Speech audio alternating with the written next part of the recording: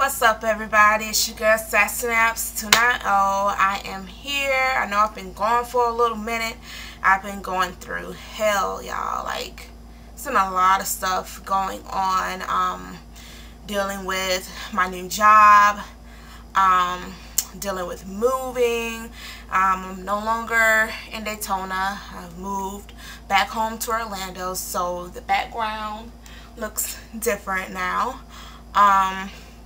And on top of that, it's just, yesterday I got in a car accident. So, yeah, it's been pretty crazy these past 2-3 weeks.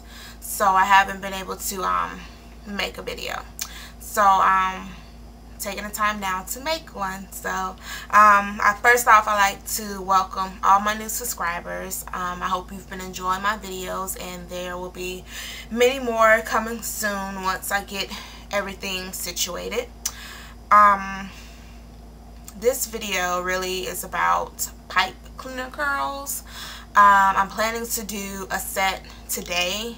When I finish making this video, I'm going to go to the store and get me some pipe cleaners, wash my hair, and you know, hook it up and whatnot, and come back and show you all the results. I've decided to do these curls after watching the Bronze Goddess, her video and her results. Her video referred me to Jessica Lee's video that gives, you know, the breakdown of everything, and I also looked at a few other videos of people's, you know, results of the curls. And if you all have been looking at my past videos, you've seen I've tried other methods of curling my locks. I've tried soft spike curlers. I've tried Miss Ned's way that she curls her hair. Back when my hair was much shorter, I tried the sponge rollers, and so that's what, 3 different ways right there. So I've seen the results of the pipe cleaner curls, and I love it. Like, it looks great. Like, they start off really tight, and then they fall nicely, and it's just like the perfect spiral, and that's what I want. So I'm going to give that a shot today, and I will be giving you all either I'll attach the results to this video, or I will more than likely make a separate video for the results. I hope it comes out well. I don't know, we'll see. I plan on using the same setting lotion that I've been using, the BB foam wrap lotion or whatever it's called. I'll show that in my results video. I think that's probably all I'm going to use. I don't know. I may mix something else in there with it. I don't know. I'll let you all know in the results video.